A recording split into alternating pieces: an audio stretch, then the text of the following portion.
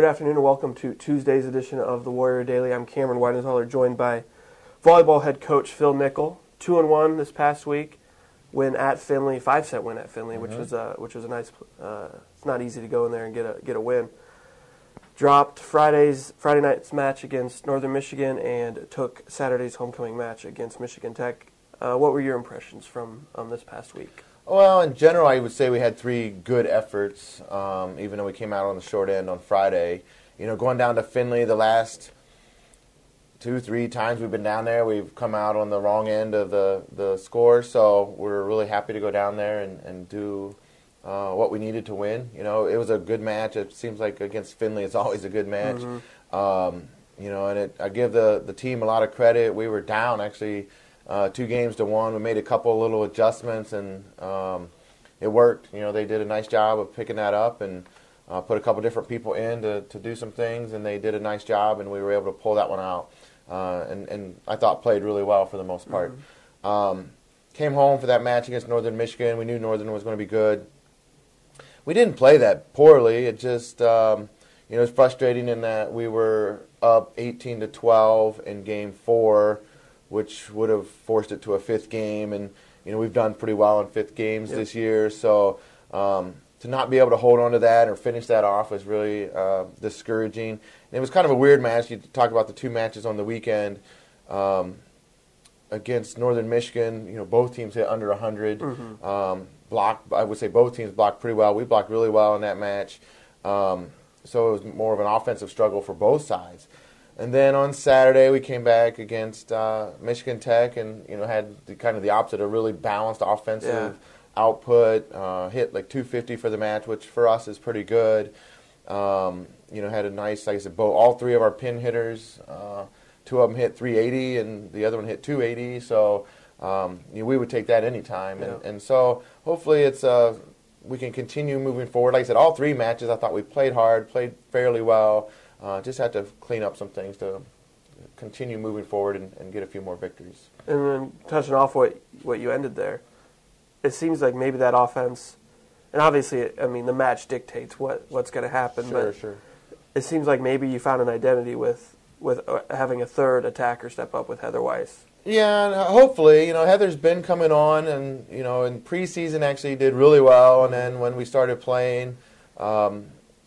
The results weren't quite as successful as what they had been in practice and things. So we knew it was there. It was coming. You know, Heather's still pretty young. Mm-hmm. She is a sophomore, but she didn't get a ton of playing time last year. You know, didn't come from the same type of club program and stuff coming in that some of the others have. So she was a little bit inexperienced, and you see every time we step out there, though, that her confidence grows. Her, you know, just as she learns the game a little more.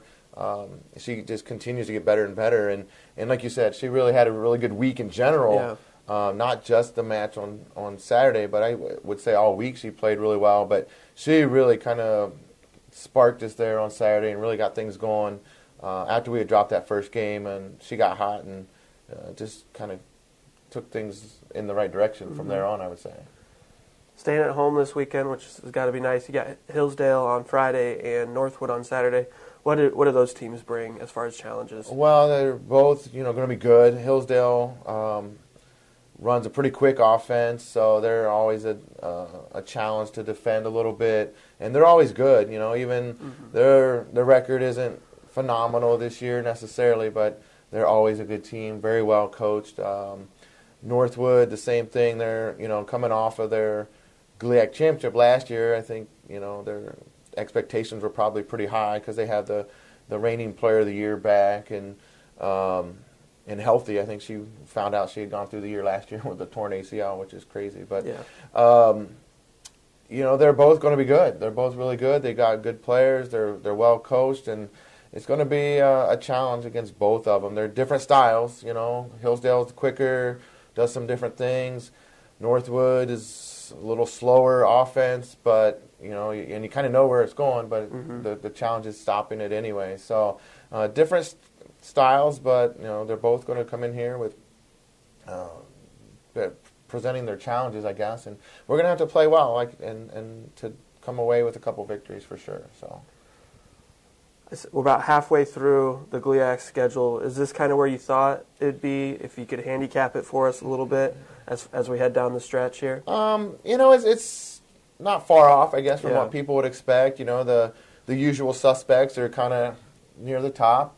A little bit surprised, I guess. Ferris, Ferris again is an established program that always does well, but for them to be sitting undefeated at this point, I think, to me, is a little bit of a surprise because they lost quite a bit from last year. But obviously, they've done a great job, had some people step in, and again, another very well-coached team. So, I would be a little bit surprised if anybody goes through the whole year undefeated this year.